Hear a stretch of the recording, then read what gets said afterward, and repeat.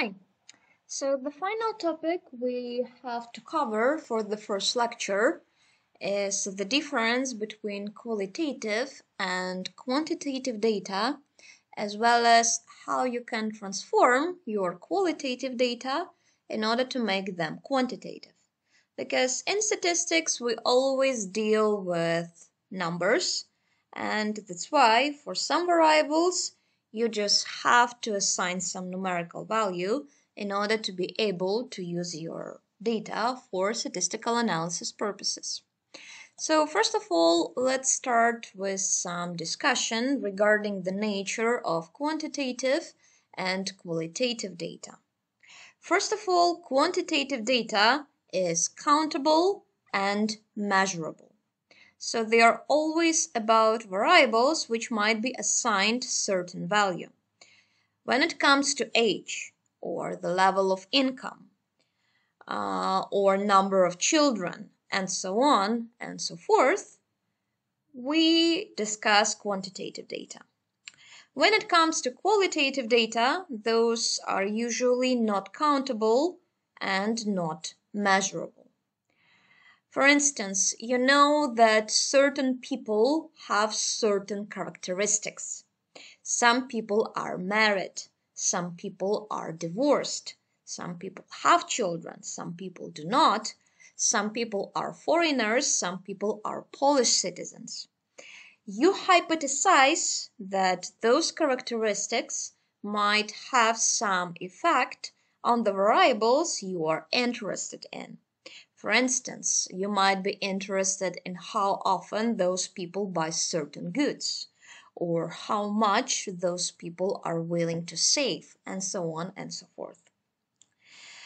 So yeah, quantitative data typically provide answers to questions such as how many, how much, how often, and so on and so forth, while qualitative data are typically about the following questions: which attributes, why, how, and so on.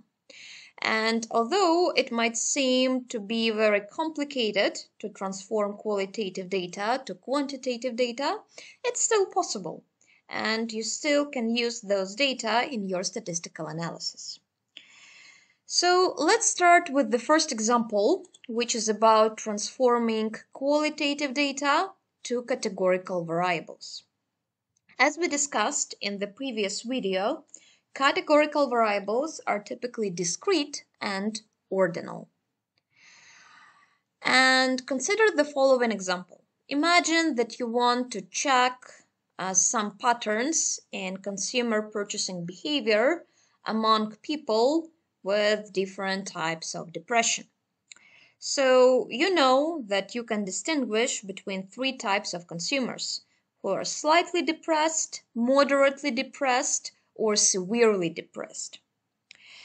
So even though you cannot say that being severely depressed is 3 times worse than being slightly depressed, you can definitely say that being severely depressed is worse than being slightly depressed. So there is a certain hierarchy here. And whenever there is certain hierarchy, you can apply your categorical variables. So in this case, you would design the variable called depression. And for the first group of consumers who are slightly depressed, you would assign the value equal to 1. For those who are moderately depressed, you would assign the value equal to 2.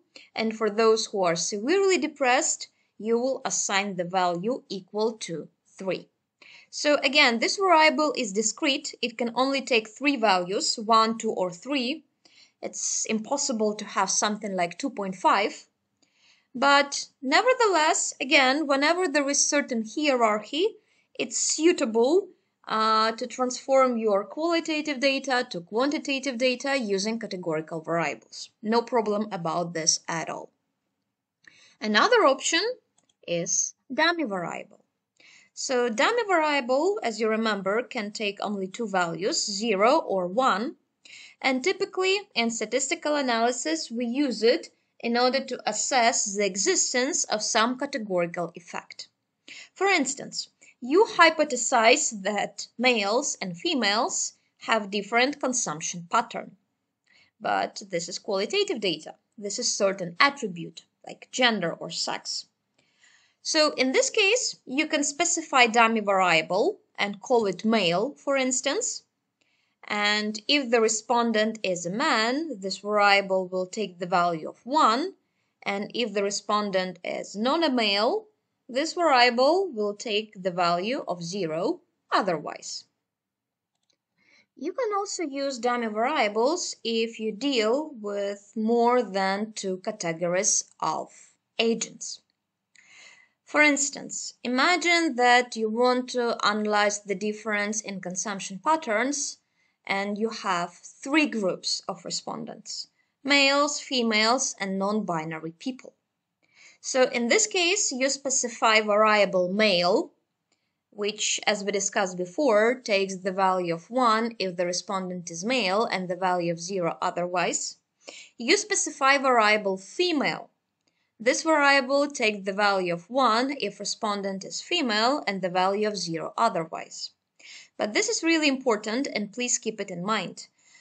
It does not really make that much sense to specify the third variable, non-binary, because the information about this is already contained in the first 2 variables. So if for certain person variable male is equal to 0 and variable female is equal to 0, it automatically indicates that this person is non-binary. That's why, typically, when you use dummy variables, the number of those variables should be smaller than the number of possible categories by 1. Because, again, in this case, you have 3 categories of people and 2 variables are enough in order to assign certain category. So I believe that's it when it comes to transformation of qualitative data to quantitative data. Thank you so much for watching and see you in the next lecture.